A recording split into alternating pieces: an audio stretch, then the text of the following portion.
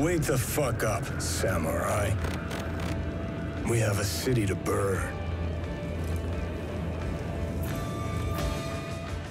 Hey, what is up guys, welcome back to my channel, and today in this video we are going to be talking about Cyberpunk 2077 E3 private demo. A demo that was only shown to the media and is not available in public.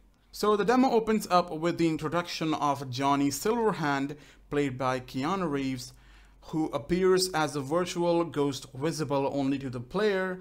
Johnny has actually convinced the player character to help find his girlfriend, Alt Cunningham. And the next piece of the puzzle is linking up with the woman. She's a leader within the Voodoo Boys, a canonical faction from Mike Pondsmith's original tabletop RPG, Cyberpunk 2020. Standing in the way are the Animals, a faction of muscular bodybuilders who modify their bodies with illegal drugs rather than physical augmentations. The Voodoo Boys are Haitian spiritualists whose unique form of worship involves hacking and trips through cyberspace. They have a passion for black leathered and powerful computers and are well respected all throughout the Pacifica neighborhood. Driving mechanics played a central part in this year's Cyberpunk 2077 demo. It actually showed the player hopping on a boat, a futuristic motorcycle, and driving through the game's open world from location to location. The meat of the demo focused on an infiltrating mission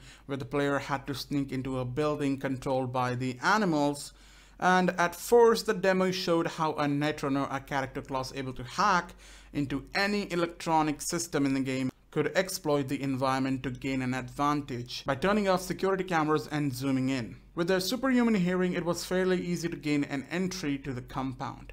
What was surprising was just how effective the Netrunner class was at combat. The main weapon used during the demo was called a nanowire, a thin length of neon orange cable. At close range, the nanowire worked like a whip, easily severing heads. In one dramatic encounter, a muscle-bound melee fighter lunged at the player, who quickly looped off their arm mid-punch. So far, the nanowire is the strongest weapon you can find in the game. But the nanowire isn't just for the combat, it can also be used to gain access to people's mind at close range.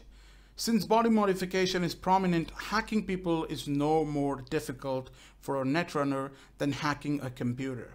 Once inside the mind of a group leader, the players had easily access to cybernetics implants of everyone underneath them. What followed was a grisly series of suicides as the player took control of enemies and forced them to detonate hand grenades or shoot themselves in the head. CD Projekt Red also ran the same mission with a more combat-focused build. With super strength, the player was able to rip open locked doors with her bare hands, pull mounted weapon off turrets and turn them on the enemy, and mow down wave after wave with sustained automatic weapon rifles. In motion, the combat-focused build made the game feel more clumsy, something a bit like Division 2 if played in the first person. The enemy AI for its part was having quite a bit trouble keeping up. Many times during the demo, they appeared to be getting stuck in the environment, melee swinging wildly at nothing at all. As it stands right now, the more dynamic improvisation and frankly interesting way to play Cyberpunk 2077 seems to be as a Netrunner. Of course, CD Projekt Red explained that fixed character classes aren't really a thing in the Cyberpunk 2077. With its system, players are able to mix and match abilities from many different combat styles to create highly personalized characters. At the core of the experience will be traditional tabletop skills with stats representing reflexes, cool technical abilities, body and intelligence serving as the baseline for the character creation. So guys, that was all shown behind doors at E3 2019. This was the media demo we all have been shown, and let me know in the comment section what you guys think about it. Cyberpunk 2077 will be released on April 16, 2020 for PlayStation 4, Xbox One, and PC. Thank you guys for watching, and I'm going to see you guys in my next video. Bye-bye.